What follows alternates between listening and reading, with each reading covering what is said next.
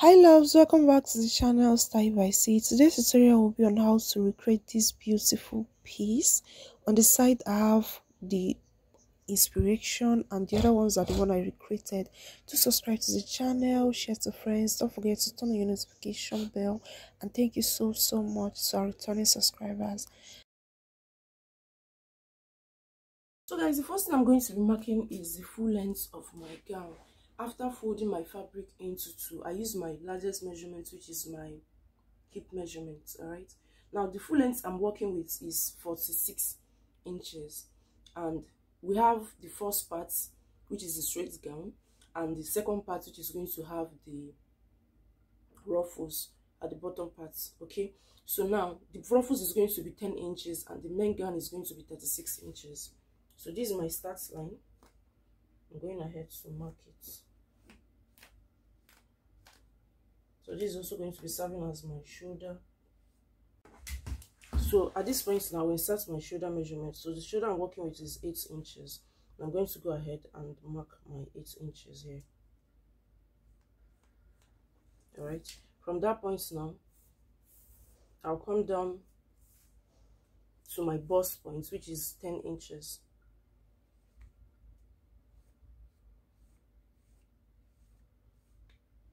Then 16 inches, my waist measurement here. Then 24 inches for my hip. Alright, now the next thing I'm going to do now is on my neck shoulder line, I'm going to mark 3 inches for my neck width. Okay, then from here now, on this shoulder line again, where my shoulder measurement stops, I'm going to come down by 1 inch for my shoulder slope. Now I'm going to connect it to the neck width, which is this way. Having done this now, from this point, I'm going to come down to my armhole measurement. Alright, so your armhole measurement is going to be your bust measurement divided by 6 plus 1.5 inches. Okay, so mine is 7.5, which is here. So this is where my chest line is going to be. And I'm going to mark the same shoulder measurements I have here on this line too. So this is it here. So going ahead to mark it here.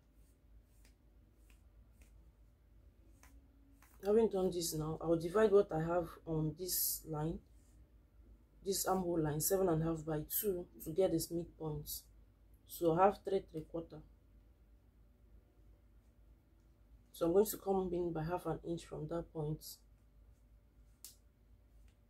I'm trying to create my armhole curve.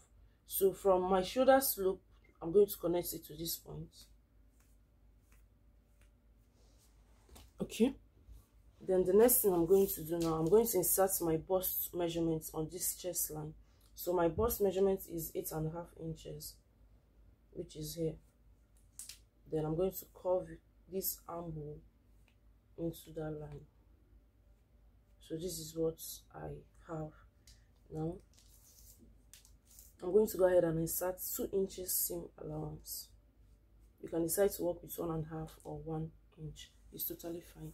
Now I'm going to go over to my waist measurement, insert my waist measurement, which is 7 plus 2 inches extra. Okay, the same thing I did here, I'm also going to do it on this hip measurement. My hip measurement is 9. That is when I divide it by 4 plus 2 inches seam allowance. Okay, now I'm going to connect the points together. So from my chest line, I'm going down to the waist measurement. Then from the waist, I'm going down to my hip. Then from the hip, I'm going to go down to the bottom of the gown, which I have here this way. Alright, I'm going ahead to fold my fabric into 2 again. This is for my back piece. Now I'm going to be introducing the first piece I cut out, which is my front piece. What I have to do is just to place it on top of it, arrange it properly and place it on top. Okay, Now I didn't place it center to center. Reason is the back is going to be having a zip allowance. Okay, so you give about 1.5 to 2 inches allowance for your zip, or 1 inch for your zip. So this is mine. The next thing I'm going to do is just to go out and trace this part out. Okay, nothing much is happening here.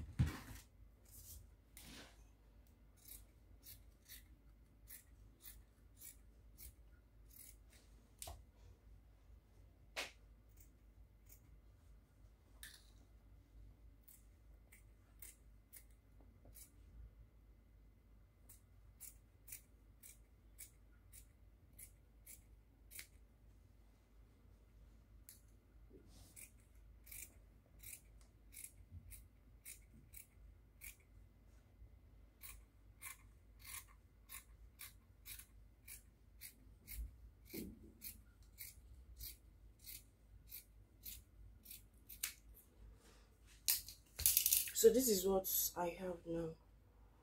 This is what it is looking like. The next thing we're going to go ahead now to do is to cut out our neck depth. All right, so for the front piece, our neck depth is going to be 3 inches. So I'm going ahead to mark it, and I'm going to connect it to my neck width. Then for the back piece, our neck depth is going to be 2 inches. You can decide to work with 1.5 inches. So this is what I have, and I'm going to also connect it to my neck width. So I'm going to cut out for my back piece first, together with the front piece. Then I'm going to cut out for my front piece.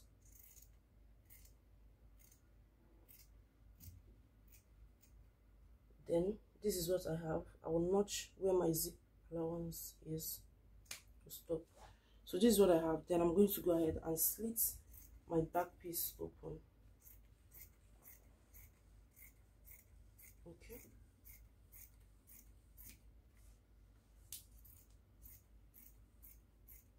So this is what we have. Now we're going to go ahead and cut a facing for our neck piece. This is the neck area. We're going to cut a facing. And all you have to do is just fold a fabric into two this way. So I'm going to be starting off with my front piece first. Then go ahead and place your front piece on top of the folded material. Okay, so this is what I have now. And I'm going to go ahead and trace out this neck area first.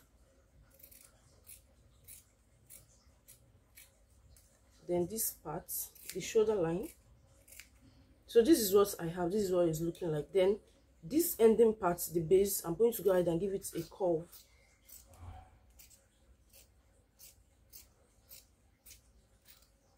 So this is what I have. This is what it looks like.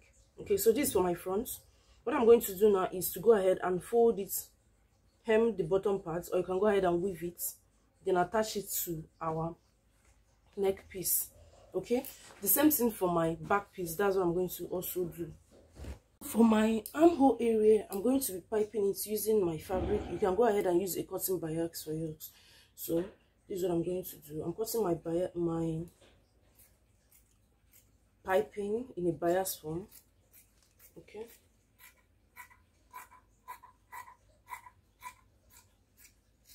so this is what I'm going to use for the piping of my armhole area.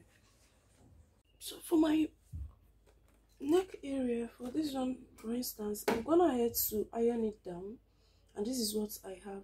So the next thing I'm going to be doing is I'm going to be inserting a hemming gum in between this facing of mine. This is my facing and this is my main material.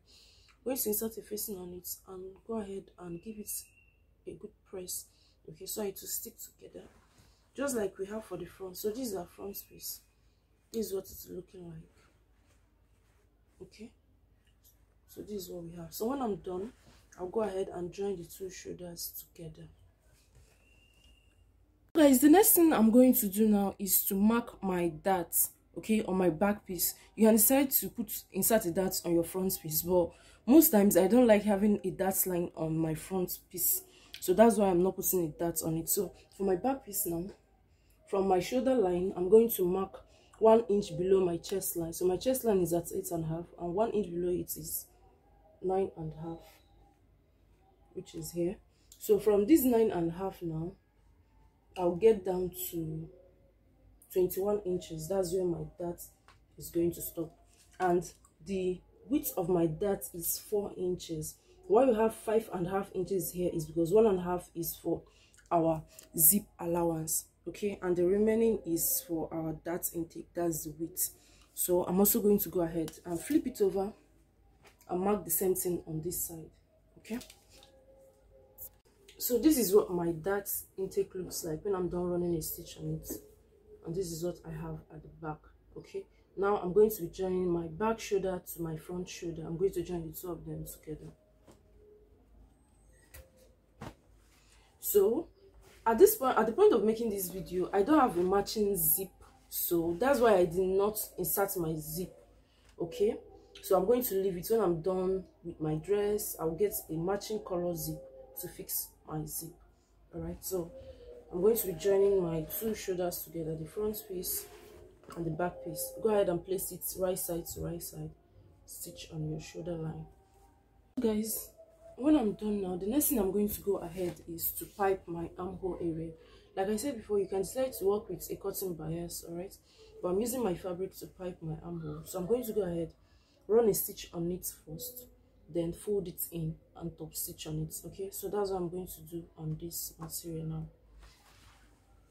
Done piping my armhole, this is what it looks like, okay. So the next thing I went ahead to do was to mark my shape line, okay. So now I'm going to go ahead and run a stitch on my shape line. I'm going to stitch on the left side, but for the right side I'm not going to stitch it for now, okay, because we are going to be having an African print or Ankara piece by the side of our gown, so I'm not going to touch the right side. I'm only going to go ahead and shape the left side, all right. Guys, the next thing we're going to do now is to shape our dress, okay, this part of the dress. Now I'm going to be making a curve. Note that the side ruffles is going to be at the waist point, at the waist area, okay. The sharp edge is going to be on the waist. Now from this part now, I'm going to go ahead and make a curve into my gown like this, towards the center piece of the gown. So that's what I'm going ahead to do, just trace out a curve. So this is what I have. Now I'm going to measure what I have here around, starting from the waistline. So from here now, I'm going to take my measurement 10, 12, 14, 15. So I'm going to take it round. I have this one at this point.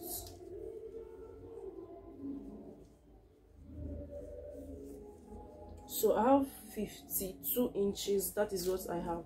So I'm going to multiply this 52 inches by 3, okay. But before multiplying it, I'm going to be adding extra 8 inches to my 52 inches, making it 60 inches, all right. So 60 inches times 3, that's the length of the fabric I'm going to cut out for my ruffles that is going to be here, all right. So I've gone ahead to cut it out, and this is what I have. Now I'm going to join it because it's now into pieces. I have about 3 pieces here. I'm going to go ahead and join them together. The length, that's the width, is 10 inches. I added extra 1 inch to 2 inches to it for seam allowance and for folding, all right. So what I'm going to do now is to join these 3 pieces I have together. Then I'm going to hem the bottom part of it. So guys, the next thing I'm going to do now is to fix this to my dress. Now I'm going to pick, I've already gone ahead to gather it. This is my gathers, and I have 52 inches plus extra 8 inches, okay. Remember we added 8 inches extra, so I also have extra, so we have about 60 inches long here, all right. So now this is what I'm going to go ahead to do.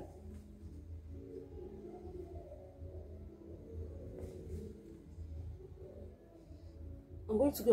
So now the next thing I went ahead to do was to place my gather on top of my fabric, all right. So on this chalk line, I'm going to go ahead and pin it down on that chalk line.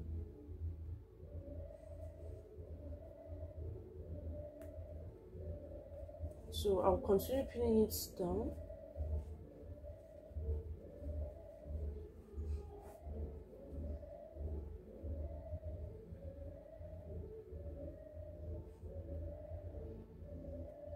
that's what I'm going to go ahead to keep doing.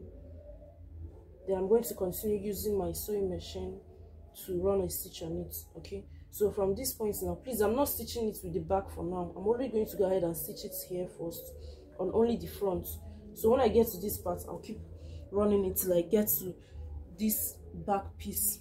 Okay, so now I'm done joining my gathers to my dress. Now the next thing I'm going to do is I'm going to go ahead and close up this area. Okay, the side seam. So I'm going to go and close up the side seam. Now I'm done shaping my dress. So the next thing I'm going to do, remember we added extra inches, I think about 8 inches to our pleats. Okay, now it's going to come into use. So after shaping your dress, you notice that there is a part that has no pleats at the bottom. So what you're going to do is you're going to use the excess you have to complete it here. So I'm going to go over to my sewing machine and run a stitch on it. So when I'm done with this, I'll go ahead and weave my gown, then attach my zip. All right.